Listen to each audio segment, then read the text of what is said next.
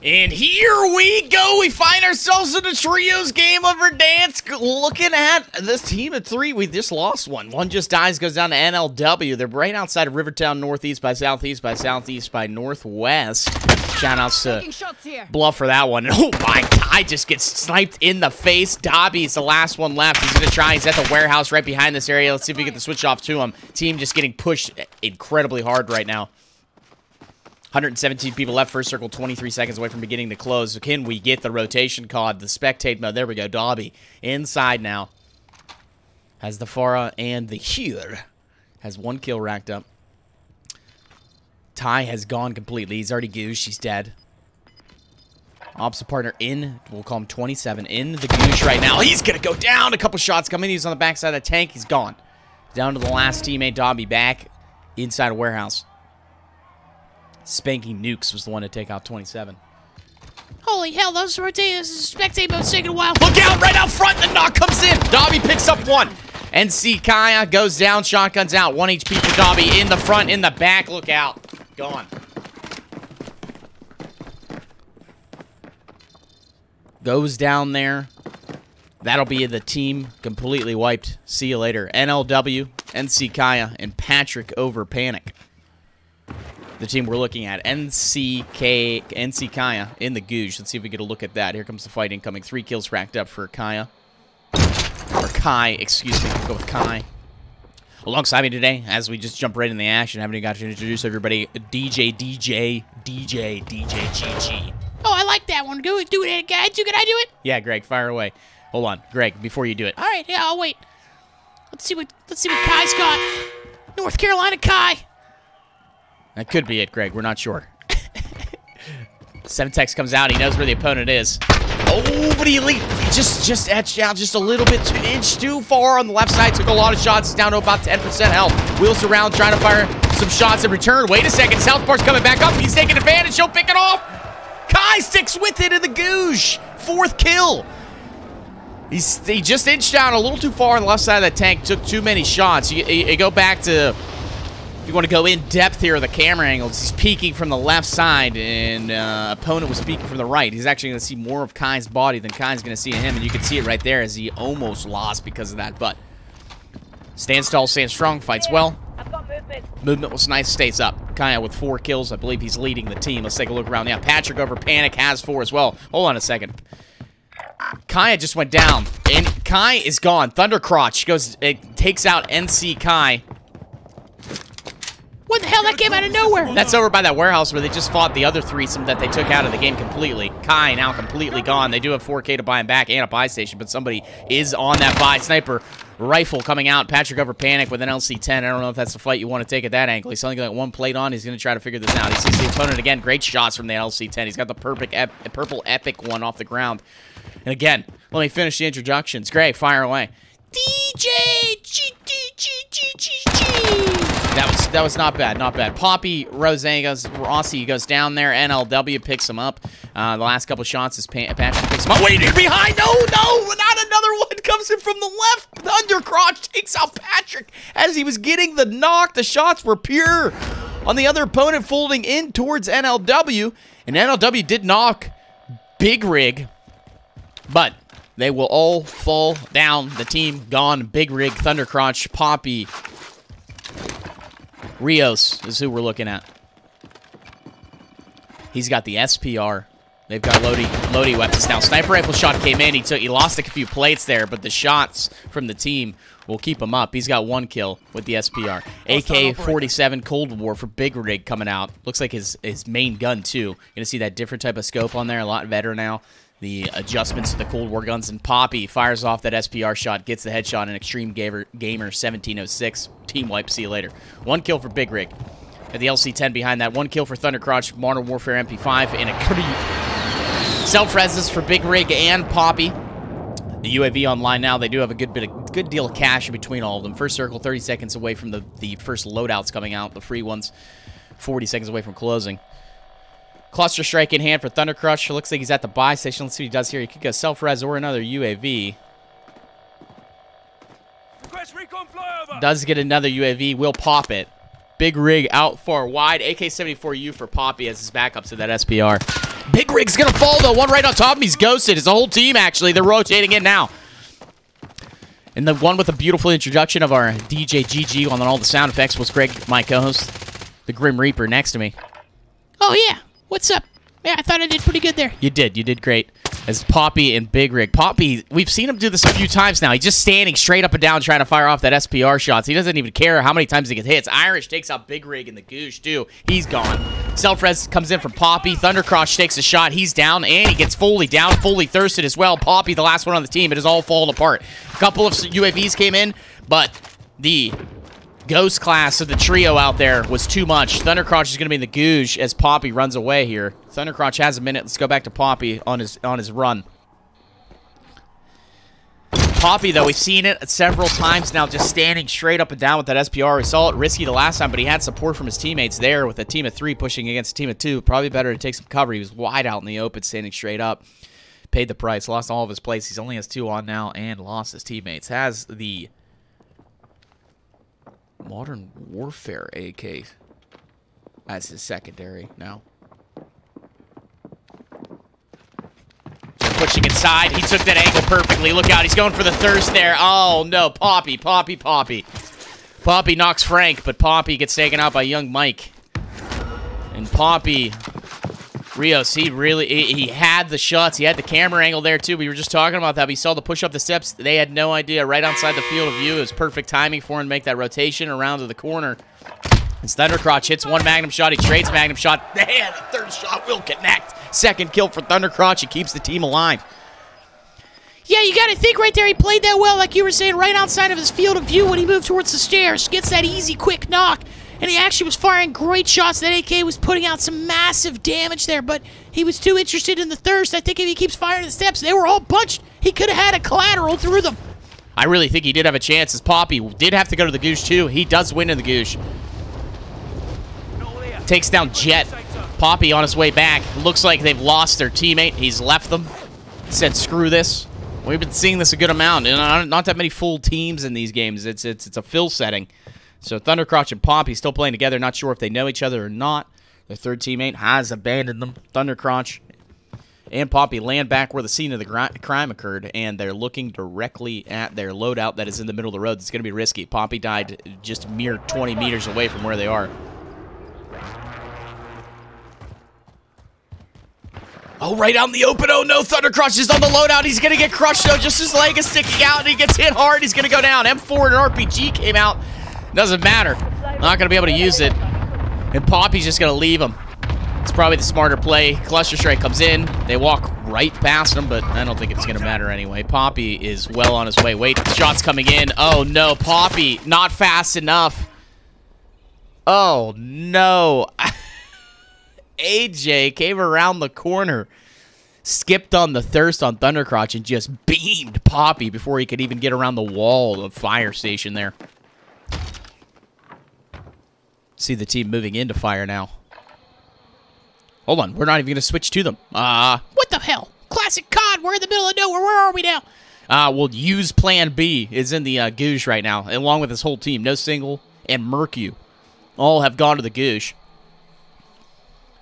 Let's see if we can get a quick flip here. Yep, Mercu is in the goosh now. He has 0 kills. He's a stoner in here. Sees the opponent. They both, I think, caught a glimpse of each other here.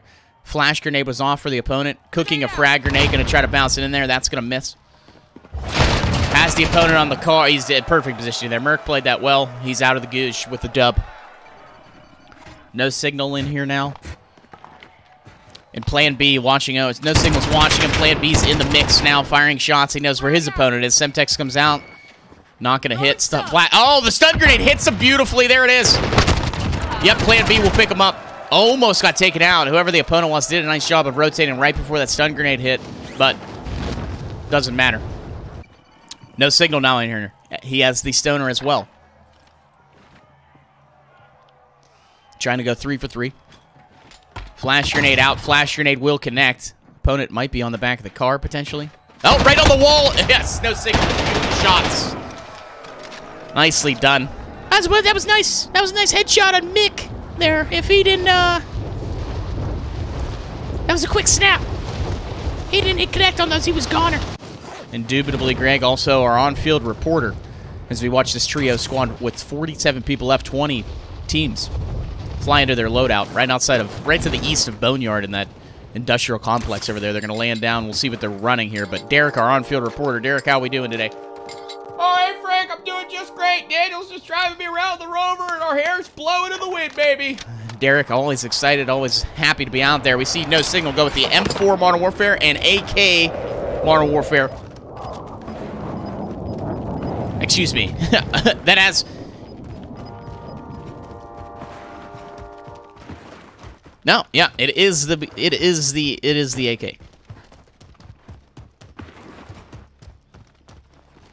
Is that DM Ultra on his Modern Warfare guns?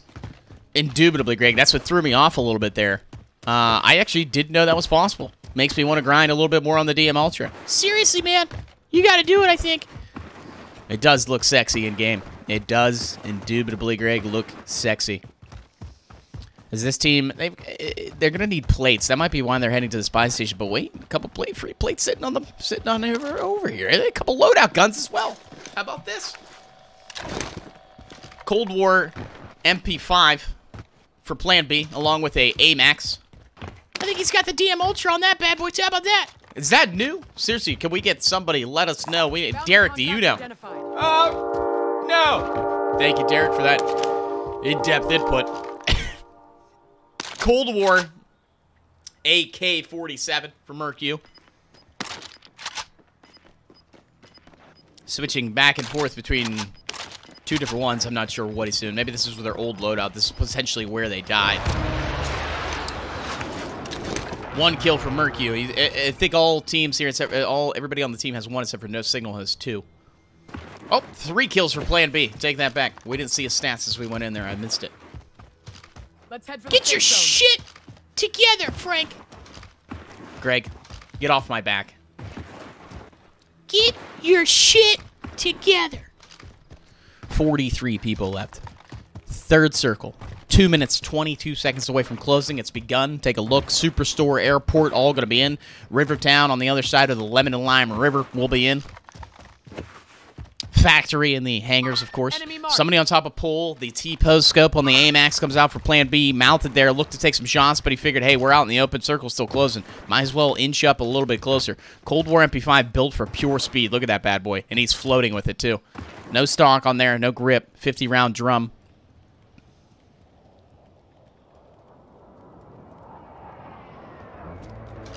You got the Tiger spotlight as well with the... Could be the sound suppressor or the agency, but either way, he's going to be incredibly fast with that as we saw him moving across that open field. And whoever was on top of pole is also a ninja, has disappeared.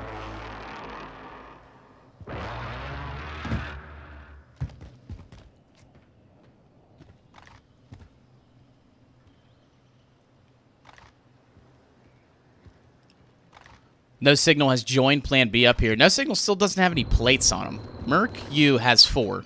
No Signal has 0. There could be some sharing here, as Plan B had an extra one as well. We see a loadout drop over right outside. That's just at the garage, or at the gas station, Burger Town over there, right to the west of Superstore. Take a look here.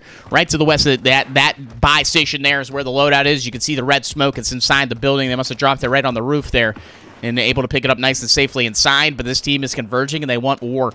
No Signal. The only thing here, only 2 plates. Remember that. That could hurt the team overall. One player drops early in a fight. Could change the whole dynamic, even if you have the ability to surprise them with it. And Mercu immediately falls. He was on the opposite side there. He was pushing in. The team had spread out a little bit. Look at that. No Signal immediately as well. Immortal takes out No Signal. Bang, bang. Quick, quick. Tap, tap. Mercu. Everybody. No Signal. Gone. Plan B. Last man standing. Heartbeat sensor comes out. He is now surrounded. Right and left. Stun grenade comes in tight. Oh, it's a decoy. Excuse me. In tight on Mercu's body. Mercu gets taken out by Jet. Saw him earlier. Another one outside a gas station. There's the T-pose AMAX shots. They're going to be brilliant at that range. Oh, my. Plan B smokes some 4th kill racked up. He's only got 1 plate, though. In a rough spot. Shot. Oh, you know what? He's going to get some help. How about this? There's more shots fired in there as the Bertha fired up and drove away. Going to be a little bit of a decoy for Plan B to actually maybe escape this situation. Hold on as we see No Signal left them. Yeah, we were wondering about that. Remember, he only had 2 plates on. I was wondering if they were on the same team. We've seen a lot of... Oh, my! Right out in front! Look at that! AMAX crack! Drops 1! Crack the other another one. Plan B has a chance here. He's got to move on this, though. He can't let him plate. Remember, he's down plates. He steps out and gets absolutely shellacked from TJ there. Unbelievable. He must have stepped back to the right. I'm not sure exactly what broke down there. I thought he went in the garage. I must have been mistaken, but that Semtex grenade caused a little bit of smoke, and they couldn't actually... it looked like Plan B looked back through. You couldn't really see where the opponent was there. I think he needed an immediate push. That was his opportunity. He had 2 down.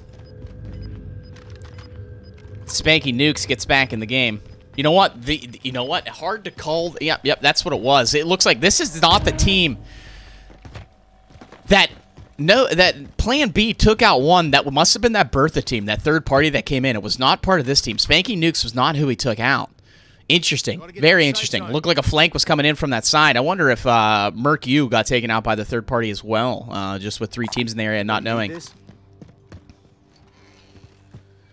TJ with an LC-10 has his iPad, 2 thermites, 8 plates, gas mask, and a self-res online. The team together doesn't have too much cash on them, but no big deal right now. They almost all have self-res except for Spanky Nukes, who was just bought back. 2 kills for TJ, 5 kills for Spanky. He's got a striker. Interesting. Like to see the difference. There we go.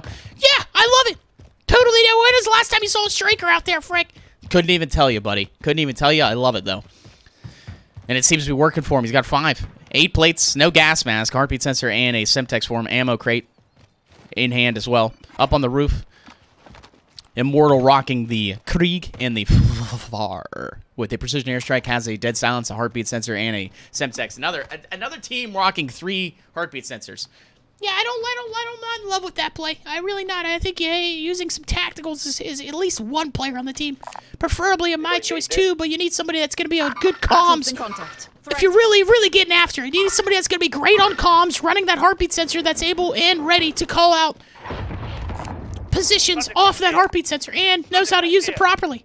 That's very true, Greg. You got to think about it that way, too. If you're going to run, if you're going to have a team and you're really thinking about, you know, putting up some dubs, putting up some maximizing kills, if you're all going to stick together, really, if you're looking for dubs, you need to have a few different type of players on the team. You know, maybe if you're running a trios team, maybe 1 sniper, maybe 2. You know, you can run different formats here for sure. You know, have an entry, you know, what you would call an entry fragger, somebody ready to rock and roll, follow up those drops from the sniper rifle. But at the same time, running 3 heartbeat sensor kind of limits you. No stun grenades or flash grenades, or even snap grenades, something like that, just to give you a little bit more advantage on an opponent who you're pushing into. You know, 3 people running the same way, coming into the building, giving call-outs on an iPad is just going to clutter the comms. At the same time, you know, even if they are staying quiet, they are all pushing, looking at the same information. So, I agree with you, Greg. I like to see, you know, definitely a little switch up when you get into the team games. I believe the heartbeat sensor definitely overpowered, but so are stun grenades. As we see here, Immortal's going to get aggressive. He's pushing in. Dead silence comes out from him.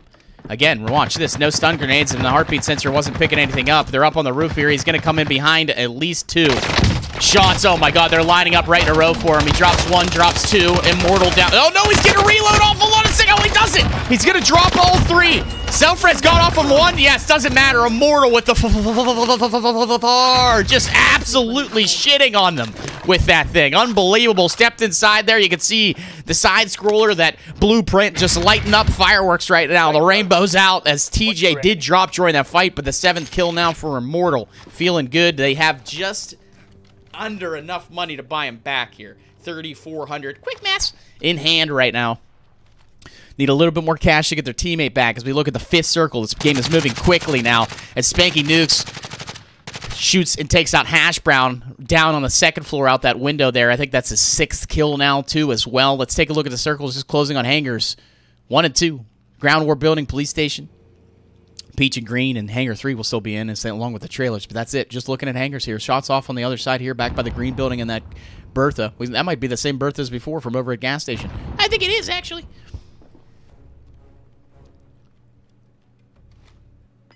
Got the Grawl for Spanky Nukes, too, as his primary. The pink Grawl, you know, like that. Disregard lost. Looking good. Looking at this building, you did see somebody in there. The pings come through to explain to the team.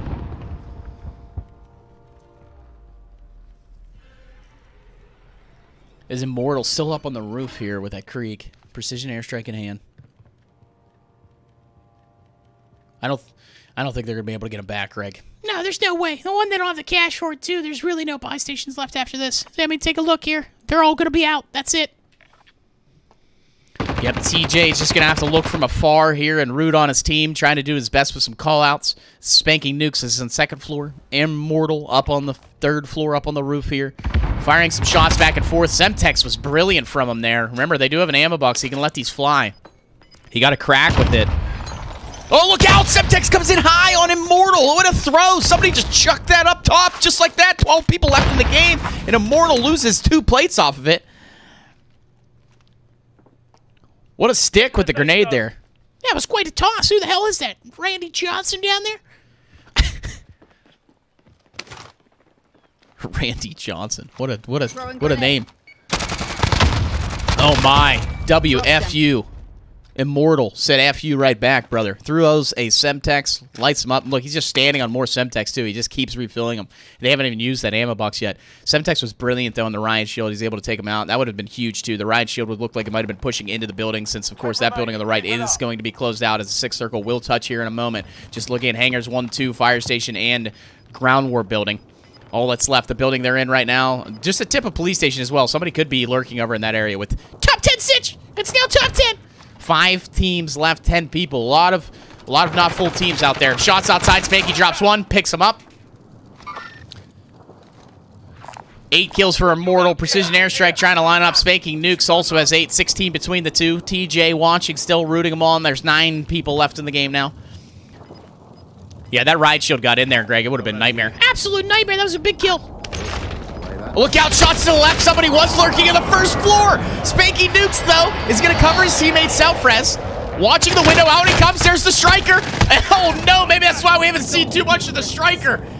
The shots weren't the greatest, but they were connecting. It just felt like he should have had a crack a little bit earlier, honestly. Yeah, I don't know. We'll keep a watch. I'm not saying the striker's bad just yet. Let's keep a watch, though. I've seen some good things out of this gun. It's more of a long-range SMG, so 3 teams now, 7 people. You gotta figure 2 with 5. You're looking at potentially a 3v2 V2 situation. Shots fired on the opposite side. This is the time for this team to move in. As 1 falls, 3 teams of 6 now.